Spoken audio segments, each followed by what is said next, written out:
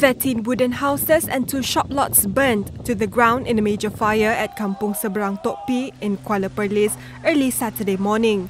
The fire broke out around 2:37 a.m. and spread quickly in the area due to the monsoon season. Fortunately, no one was injured or killed in the blaze.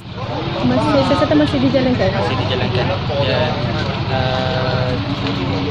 Arah api itu dari tengah bahagian kampung. Api cepat merebak sebab apa tuan? Sebab batu angin. Batu angin dari sekarang musuh timur. Dan waktu kejadian memang ada batu angin yang menyebabkan kerosakan yang cepat. This tailor lost the dresses ordered by her customers as well as her beloved pets. Belakang saya arah menjahit, lepas baru cek dah. Habis semua? Habis semua, apa-apa dapat habis baru. Semua orang nak sedih. Dengan kucing-kucing pun mati. Dengan satu ekor anjing. Anjing pun mati. Majority of the shops and houses in the area were owned by Chinese and foreign fishermen. Authorities are investigating the cause of the fire and estimating losses incurred by the fire victims.